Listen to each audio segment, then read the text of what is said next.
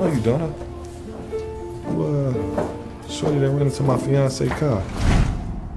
It's something different about him, and I know that he has a girl, but everything about him just says that he's supposed to be mine. Like, I can honestly feel it.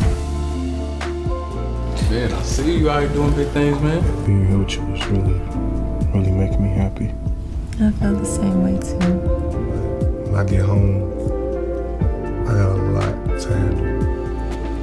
You do, too. I know you got a man. You have a whole fiance at home, remember? Get out! Girl, did he hit you? I already knew how this little thing between us was gonna end. Can I be cooped up in this dirty, dingy ass motel room like this, bro? This right here, this is our reality. Get out! We both knew this wasn't gonna work. We got something special. I have to save myself. Don't touch me again, you know what I'm saying? Get out! Get out! All my life, I've been waiting for somebody to save me. I knew that it was gonna be you. Oh, I can't seem to let you go.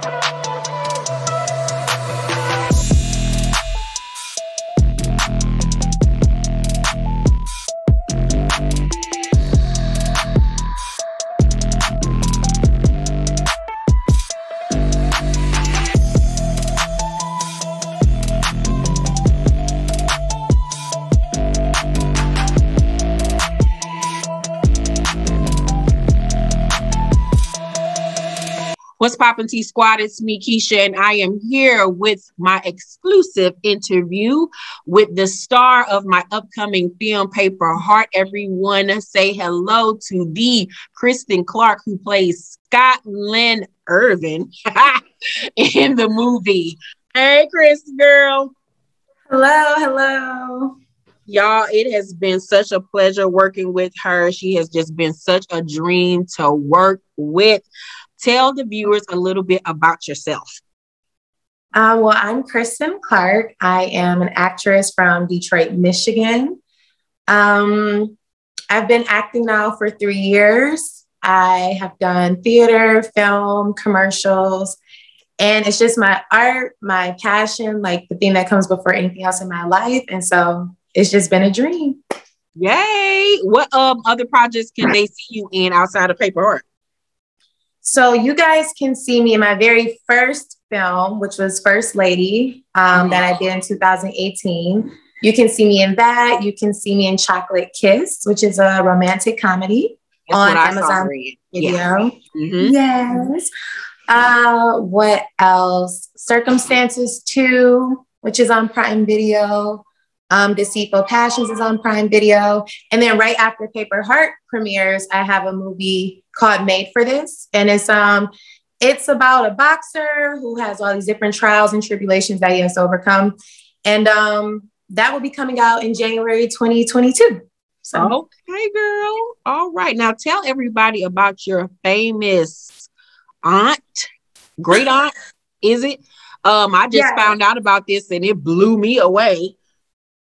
Yeah. So my great aunt is the Dorothy Dandridge, the first African-American woman to be nominated for Academy Award for Best Actress. She was robbed. Grace Kelly should not have won, but all right, whatever. Right.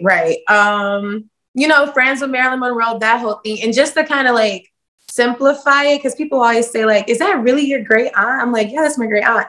So it's on my maternal side, and it is my mom's father's aunt. So it's my mom's father's mother's sister. So Dorothy Dandridge and Vivian Dandridge were sisters, and that's my grandpa's aunt and mother. So yes. So it runs in the family, y'all. Did you always want to be an actress? Oh my God!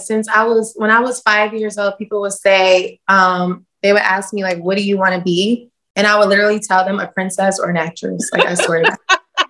And now I feel like I saw Meghan Markle. So now I'm like, okay, maybe Maybe I Boom. could do both. Yes, yes. But my entire life, like there was nothing else that I wanted. And then I didn't really tap into it in high school because I was like always really, really nervous and super like didn't want to speak in front of people. And then growing up in the city, I didn't feel like I had the opportunity because it was in Los Angeles, you know? Yeah. So, but I wanted to do it my whole life. And then when I finally took the leap, it just like doors just started opening. Yes, you are a natural. You guys are witnessing greatness in the making. I see big things for you, ma'am. So what was the exact moment though that you decided that you really wanted to pursue acting? The exact moment, I had all these, like, to be quite frank, I had a lot of like family issues going on. And so I went to go stay with my grandmother. And this was 3 years ago. And she said, you have like this amazing voice. You need to be on TV. And I was like, well, you know, and everybody knew I wanted to be an actress, but I was like, well, I can't do anything here. Like, this is Detroit. I always used, my excuse was like, always, I'm going to move to LA and do it. So I never had to act on anything. Yeah. But, so then my grandma was like, you need to go start going on auditions. So I would come home every single day and lie and say, I went on an audition today. She'd be like, how'd it go? I'm like, it was great. And then she'd be like, did you go on an audition today? I'm like, yeah. She would ask me like every day for 2 weeks. And then finally I was like, okay, I need to like find an audition. Do something. How long am I going to keep saying this? So I was working for Dior doing makeup. And I was in these acting classes and I was talking to a friend. And then she said, my friend Dennis Reed is making a movie. And she's like, if you're actually serious, like I can probably get you a role in it. I'm like, yes, I would love that. And that was the moment. It was just like, I kept saying it. So it was like, okay, I got to actually do something. And it's crazy because really what it comes down to is when you talk about things, you never know who's going to hear it. Exactly. So she's like, I know somebody. And then that was the day. Yes. And if you guys don't know, Dennis Reed is actually the director and producer of Paper Heart. So outside of Dennis, what director are you longing to work with in the industry? Jordan Peele. Really? Okay. Oh yeah, you do like horror and stuff. Yeah. Oh my God. Yes, I'm trying to be like Us Out, Get Out. Like I'm trying to, that's it. You know what's crazy? Robin said the same thing. You and Robin, I swear, are like twins. I swear, y'all say the same answers to everything. Wait till you see her interview. I can't do the horror stuff. Only horror stuff that I can do is like monsters and stuff. But when it comes like to the demonic stuff, no. Like I have never watched Us. Will never watch Us. No. Scary for me, nah, bro. I'm mad you just said monsters. Like you like starting like at tier 1. Like I could do monsters. I can do. And what's crazy is I love gore and all of that stuff, but nope. I'm still afraid of Freddy Krueger. Like no, nope. I will do a Freddy Krueger marathon in the dark for like 9 hours. Ooh, in a basement. No, I remember when I was a little girl, my brother and them used to watch it all the time. And at night, I would be scared to get up and go to the bathroom because I would think he would come up through the toilet and get me. Like, no, I'm still afraid of that man. No. So I know the answer to this question. Well, one part of the answer to this question. Who is your favorite actor and actress? Okay, I know you know. My favorite actress in the entire world is Sarah Paulson.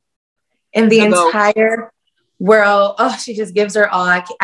My favorite.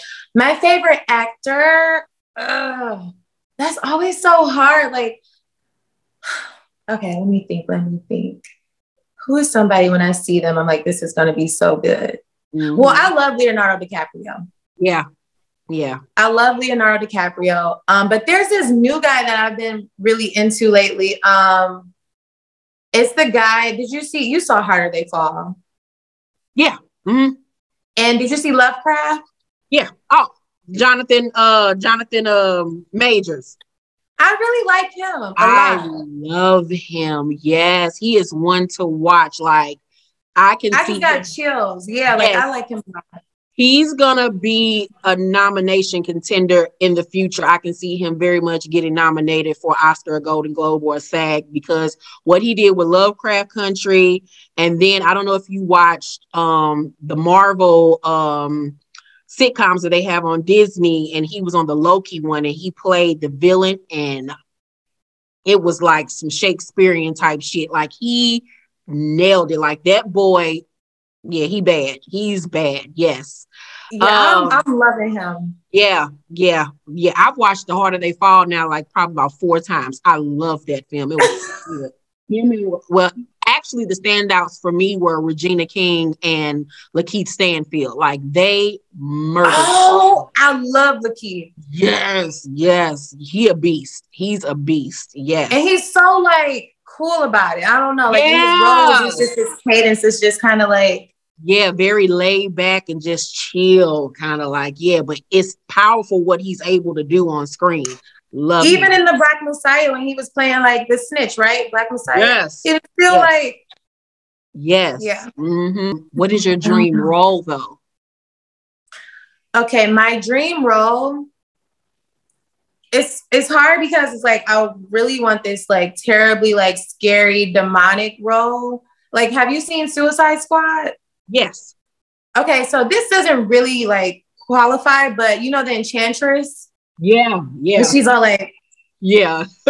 I love that. Yeah. But I also really want a superhero role. Like I really would just want to be like saving people, like doing a lot of combat fighting, a lot of flying, that's a lot my of sarcasm. shit right there. Yes. That's my shit right there, girl. I'm a huge MCU and DC fan. Like I just actually finally got to watch Shang-Chi and it was really, really good. I got my life. So if someone was going to turn your life into a movie, who would you want to play you? Who would I want to play me? Mm-hmm. Who would I want to play me? I always tell people I want Meryl Streep to play me. I don't care if she wins. Oh my God. Okay. I don't know. Okay, so maybe Zoe Kravitz, or I can see it. I like her energy a lot, and I feel like it kind of reminds me of like my day-to-day life. Mm-hmm. So I think she could do it. Issa Rae and I don't look alike, but my brother tells me that I remind him of her just because I'm like really awkward and kind of just like dry sometimes. I don't know. And slow sometimes, but maybe Zoe Kravitz. Okay. I like her. Yeah, I like her too. I can't wait to see her as a Catwoman in the new Batman film. So what made you want to play Miss Scotland? Oh my God. Well, aside from the fact that this has been my biggest role, I love you indefinitely. I liked a lot, and I was just talking to somebody about this the other day because I feel like sometimes, look, this is like my first real interview. I'm like, get your words together. Like you gotta be you straight. I feel like sometimes Black films don't have a lot. They don't always have redemption in, like, there's no redemption. There's a lot of things going on that we do see in real life, but they don't always leave you feeling at the end like, okay, good job. Like this it worked out. And so just to, you know, not give too much away, but when I looked at Scotland, I saw a lot of me in her, just someone who hasn't had a perfect life, but someone who has these dreams that are like, that could reach the moon, and somebody who is determined to like get those things figured out. Yeah. I feel like she's unbreakable. Like amidst everything. Yeah, because she had a lot of things coming at her from a whole lot of different directions, especially if you read the book. Poor thing. And that's real life. Yeah. And she had a lot of haters in her midst that was right there in her inner circle, which we've all gone through. And then, you know, meeting someone, what do you do if you meet the love of your life and he's with somebody else? Right. That's an entanglement. That's sticky. Exactly. So how is Scotland like you and different from you? I would say that Scotland is like me because she seems lighthearted. Like she'll go out her way to, you know, make somebody happy. She's very much a dreamer. Very much a dreamer. Very much someone who's going to get the job done at the end of the day and do what she has to do. But she's also a little closed off when it comes to some of the things that she wants in her life because she doesn't trust it with other people. And I'm very much like that. Yeah, you gotta be careful who you tell your business to. Yeah, it's like your dreams are like this precious, like little treasure chest. And so I see some of that in her where it's like, okay, if I tell this person, like, are they gonna like up me or like down me? Yeah. So we got that going on in common. The ways that we are different, I think that I am a little more intuitive about people around me. So I'm a little more like I'm a little more on the defense about people around me, whether it's friends or anybody. I'm like very, very intuitive. And so I kind of know when something's off a little quicker than what Scotland does. Yeah. And I kind of like separate from it right away. Yeah. And I don't see you cussing people out like her. Like, cause she'll cuss somebody out in a minute. You know, that too. That's a really good point. If you would have to, I can't even imagine what somebody would have to do for me to like get there. Yeah, because I will go home and you close the door. I was like, no, say you motherfucker. You was like, oh my gosh. I had to give her a cussing lesson, y'all. Listen, I'm super glad you brought that up because that's the main way that we're different. Because I don't even be cussing like that, to tell you the truth. Like when something happens, I'd be like, what the heck? I'd be like, oh heavens. I curse up a storm, child. It's like second nature to me. So what I literally like something bad happens and I'm like, oh heavens, no. No. I'd be like, what the fuck? Stupid ass bitch. Girl, my mouth is reckless. I'm trying to be classy. I'm trying. So what did you love about playing Scotland? And what did you hate about playing her? Okay, what I loved about playing Scotland is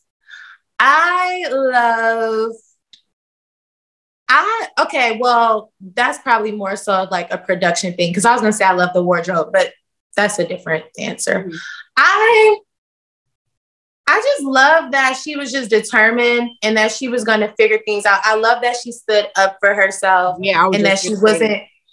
And I loved how she like, when she knew enough was enough, she was out. Out and done. And honestly, she wasn't really letting people walk over her. And I really like that too. You know, it was kind of like, okay, you know, you think you're getting away with this. You think you're slick, but you're really not. Because I know what I'm going to do. Yeah. I can't write a weak character. I tried one time and I hated it. Hated it. Because I'm not a weak person in real life. So it's hard for me to write characters like that. So what did I not like about playing her? What did I not like? I didn't like that she felt that certain relationships were like all that she could do. Cause you know, I don't want to give a lot away. Yeah. But I didn't like that. I just wish that she knew that like the sky is the limit and that she deserves the utmost love. So like that part was like kind of sad for me. Cause it was like, you know, you get into it and it's like, no, you deserve so much more than that. But I've been there too before in real life. So it's kind of like, I guess that's why I hated playing it. I'm like doing this again. I get it. Yes. But I'm so happy in the end she gets it together and she goes off on her own and does her own thing for a minute. And I think a lot of women need to take cues from that. Like sometimes you have to detach from things and get you together first. Then you can go into something else. So I love that, you know, towards the end that happens with her and she's able to stand on her own 2 feet and get her own shit together. And that's what I just was telling somebody about your script and everything with the whole movie. I'm like, you know, there were some things that happened in there that you would never want to happen to a woman, but she was a strong person and she got through and there was a lot of redemption, like a lot of goals were accomplished. Yeah. So without giving anything away, what was your favorite line of dialogue in the film? Okay, let me think. My favorite line or dialogue. I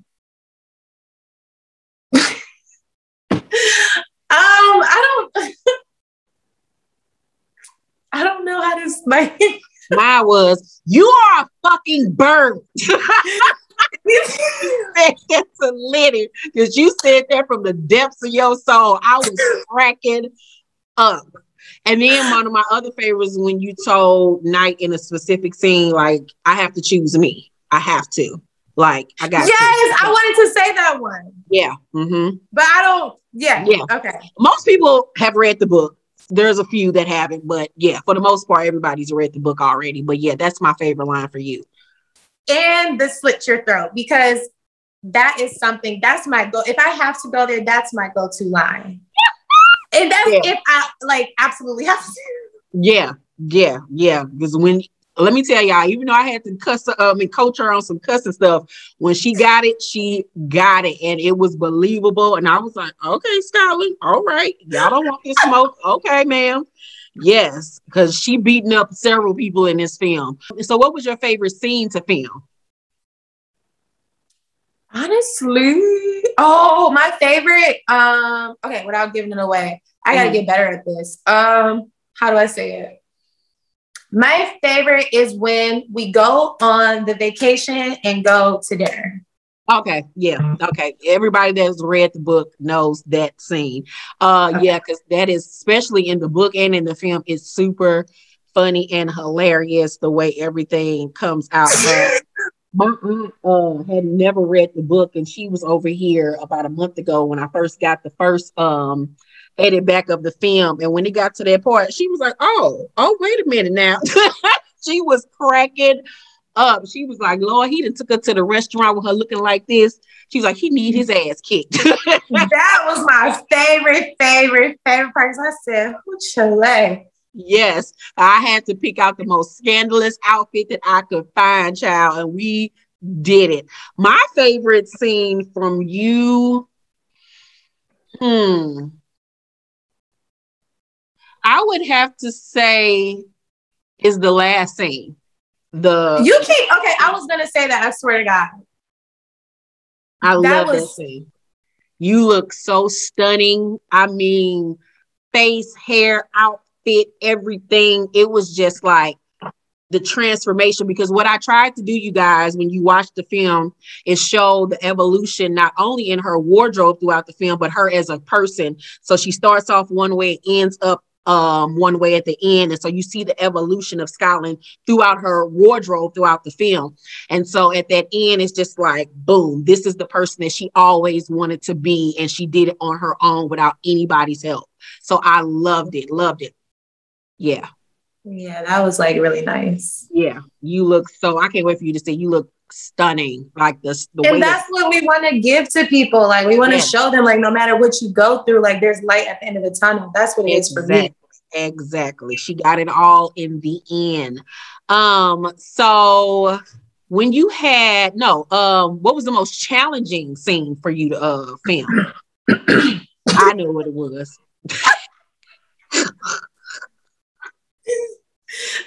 Yeah, it was sexy time. I'm like, the one that I don't do for real in real life.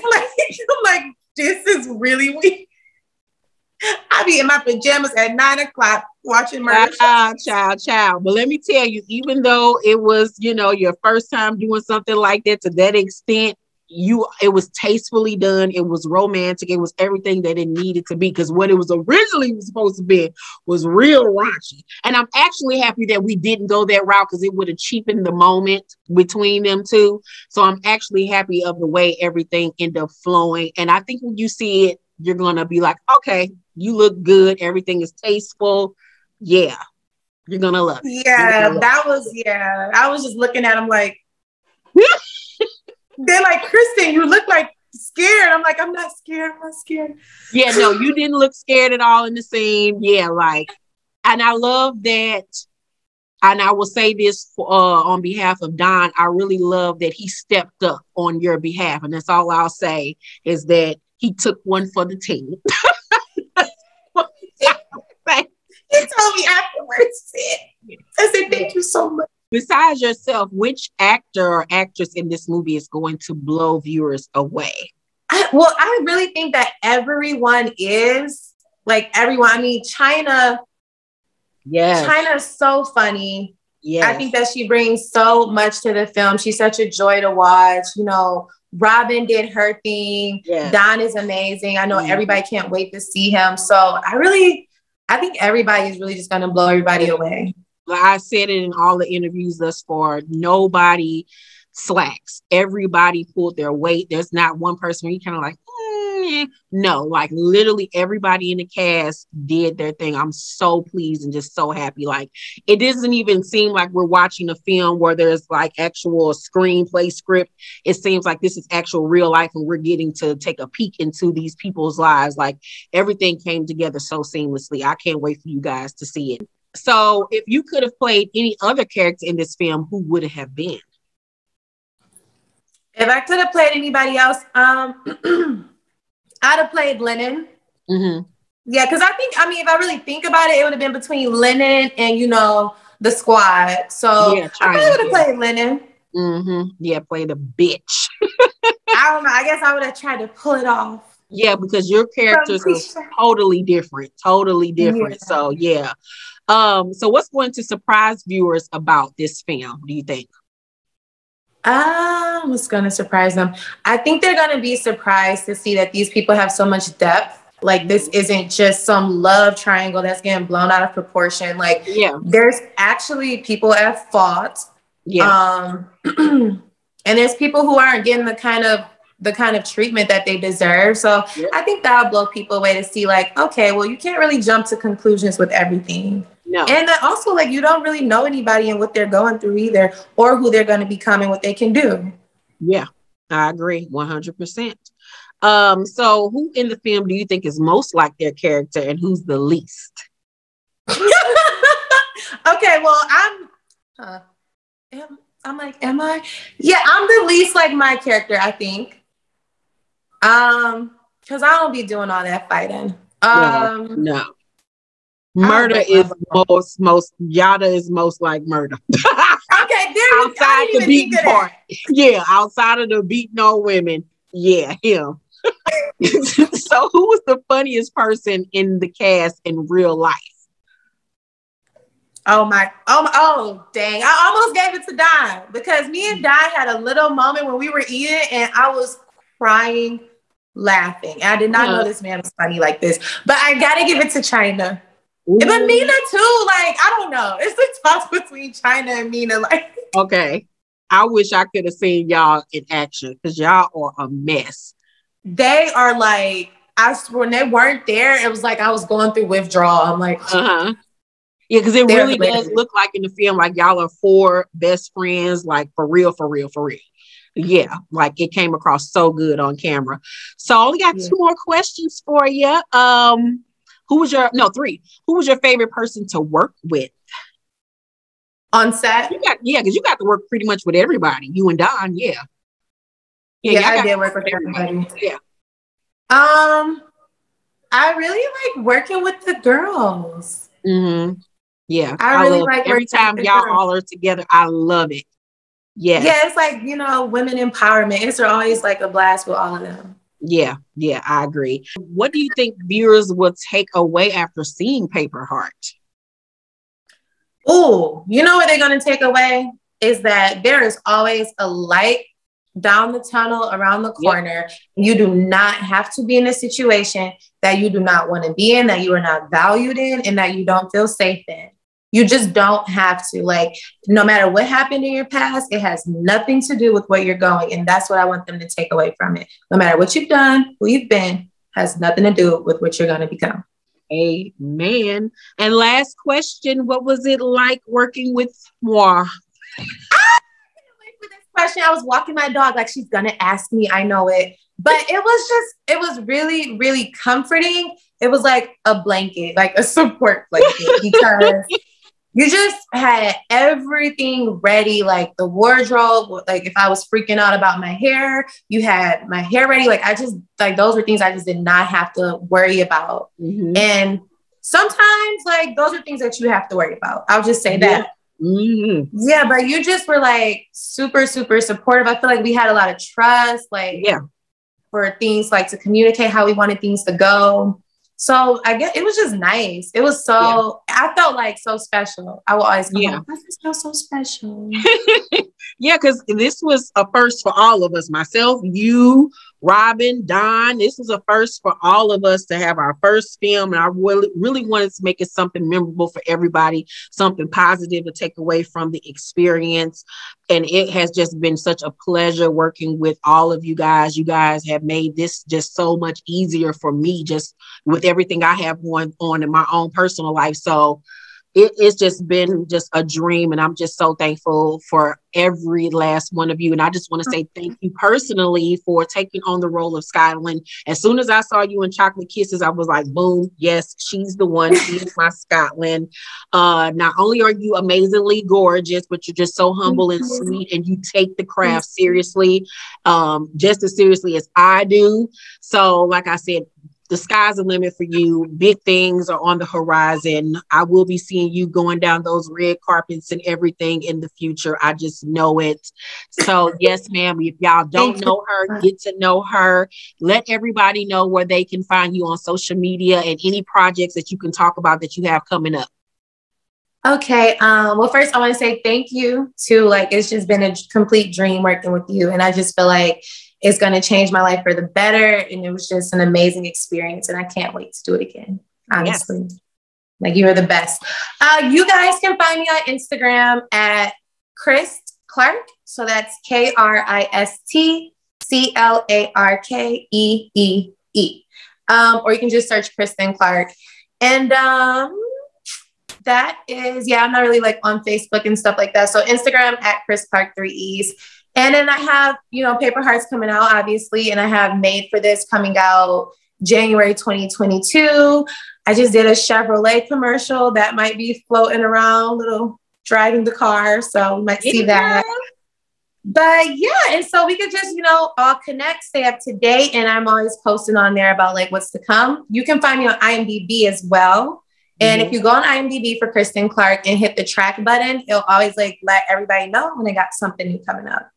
That is awesome. Thank you so much for doing this interview, T Squad. Make sure you follow her on her social media. I'll have it, of course, posted below and down below in the description box. Thank you guys for watching this interview. Like I said, Paper Heart STL premiere will be December 4th. Then after that, we will be in Detroit, December 11th. And then after that, you guys will be able to catch Paper Heart on IMDb and on Tubi. Can't wait for you guys to see it so we can discuss it and talk about it. Have a bunch of surprises coming up. Can't wait, like I said, for you guys to see all of these amazing actors in this film. You're going to love it. Make sure to thumbs up this video, like and subscribe, and hit that notification bell button. I love you guys, and I will see you on the next one. Bye. Bye.